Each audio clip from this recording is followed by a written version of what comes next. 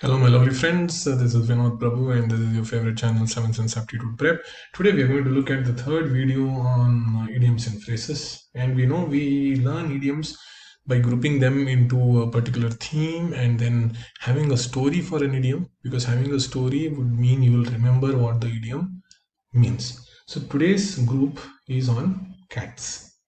Let's look at the first idiom. We'll have a background story for it, and subsequent idioms are based on the same theme of cats. Idiom is the cat caught your tongue. So, in the medieval times, when the person used to lie, or he would probably speak against the religion or God, so it was considered as an insult to God. So what would happen is, in Egypt, cats were seen as divine animals. Okay, so many of the pharaohs' tombs also have uh, statues of cats, etc. In them. So they were considered as divine. So the person's tongue was cut and then fed to the cats as a means of saying sorry to the god. So what happens when this is done? Can that person speak? No. There's another origin of this idiom. There is a whip known as the cat of nine tails. Okay, there is a whip. If a person is hit with this whip, right, it causes him so much pain that he loses the ability to speak. He is not able to speak. He is in that pain for a long time. So one is the cat, right? Cat, and a tongue is fed to the cat. That is one origin. You can't draw very well. The other is this whip.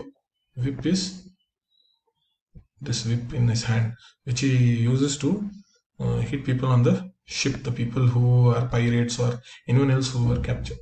So in both cases, the person is not able to speak. When the detectives questioned him, he had no response, and it was like the cat has got his tongue. Doesn't mean he doesn't know how to talk. It doesn't mean he can't talk. It means he is not in a position to talk. He's at a loss of words. It is not a very positive idiom when people say, has the cat got your tongue? It means, why can't you talk? What is the matter with you? So this is the first idiom in the theme of cats. So we looked at the background story. Actually, there are two stories. One is the cat, which is divine. The other is the whip, which is known as the cat of nine tails. The next idiom, to put the cat amongst the pigeons. Let us say there are these birds here, and they're playfully eating the grains on the ground. If a cat comes near them, what would happen to these pigeons? Would they be calm and continue eating? No, they would just fly away in a commotion. They would get scared and be in a lot of stress. So putting the cat amongst the pigeons. So think this cat amongst the pigeons is to cause some sort of pain or uncertainty or stress in the situation.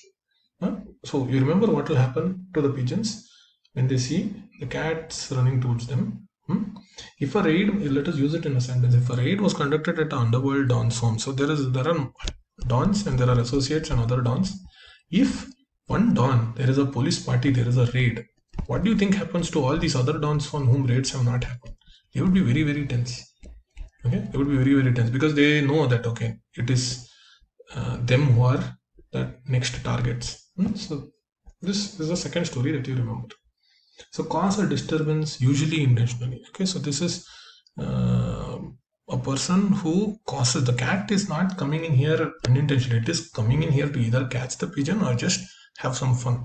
So it's causing a disturbance or a disruption, usually intentionally. Bell the cat. Most of us have heard of this story when we were kids, that there is a cat and there are all these rats, right? There are all these rats. This is my favorite way to draw a mouse. So there are all these rats and there is a cat that is troubling these mice. So all these mice talk to one another. Okay, the best way to escape from the cat is to know when the cat comes nearby. And so the way to do it is to tie a bell around the cat, and everyone agrees it's an awesome idea. And the next question is, who is going to do it? Then no one comes forward. Okay, no one goes to bell the cat, no one comes forward. And so the idea is good. Who's going to execute this idea? That becomes the question. So belling the cat, remember the story of the mice and the cat. If the bell is there, it's good, but who's going to do the difficult work? Hmm? Everyone agreed that the new employee had to work harder. There is a new employee who's not working harder. Everyone agreed that he or she has to put in more effort, but no one wanted to build the cat. No one wanted to look bad and make it uncomfortable upon themselves to tell him or her that, oh, you need to work hard.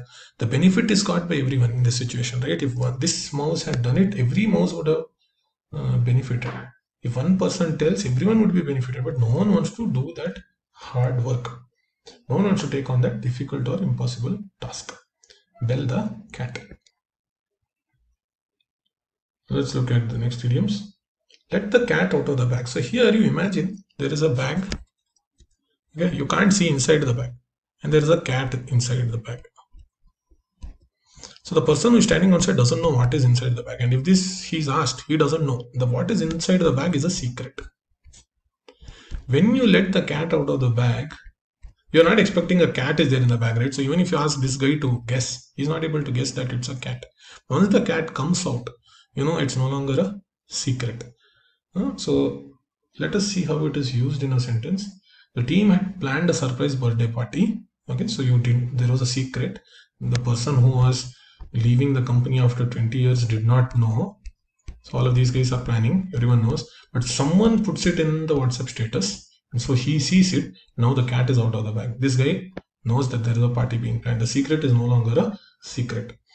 Reveal a secret. Usually a secret you or others are trying to keep. You want to keep that secret, but it is revealed either by chance or intentionally.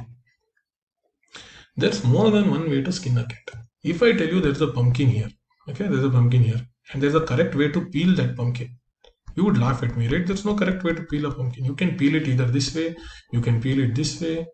The end result has to be that the pumpkin is peeled.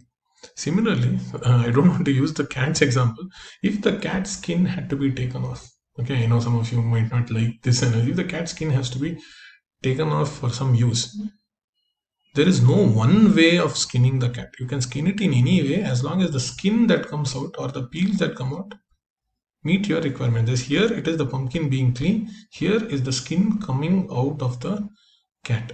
Okay, so what this means is, so is there a way to peel a vegetable or skin an animal? No. The professor explained the solution. So the professor explained that this is the way to do this problem. But the student knew there was more than one way to skin a cat. The students know you could always do it in two other ways. This way is not wrong. Similarly, these ways are also not wrong. And to say you can only do it in this way is wrong. There are multiple ways to do it.